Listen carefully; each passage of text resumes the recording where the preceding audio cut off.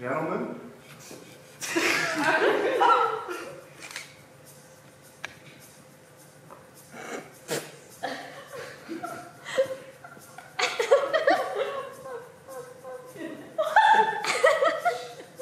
I was in Ohio in a tank of molasses and all the little lads and the lasses and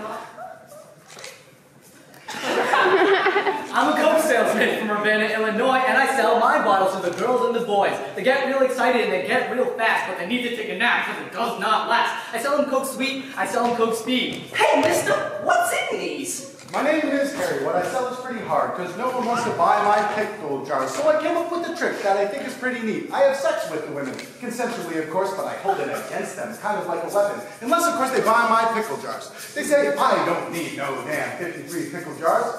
Well, I guess okay. I'll tell your big husband all the things that we did, and I'll show your kids all the things that we did.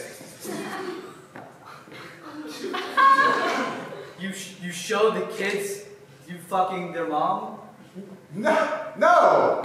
Ew! Unless they don't buy my pickle jars. Wait, I don't get it. Why is it so hard to sell pickles? I don't sell pickles. I sell pickle jars. It doesn't come with pickles, it's just for them. But when you buy pickles, they already come in jars. Yeah, I know they come in jars. That's why it's so damn hard.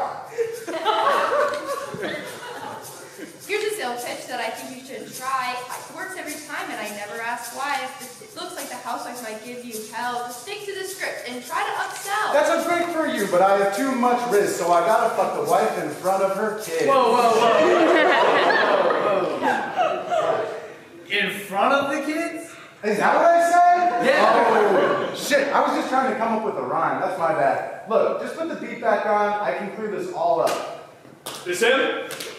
Yeah, that's the guy that fucked our wives. My kids call me by my first fucking name now. We gotta hold his ass. Yeah, he took my wife's virginity! You fucking ruined our lives, man! Alright, well, it's time for me to go. Gotta get up and go maybe to another place where I can sell my pickles. Oh, fuck, no! Ah, shit! Oh, no!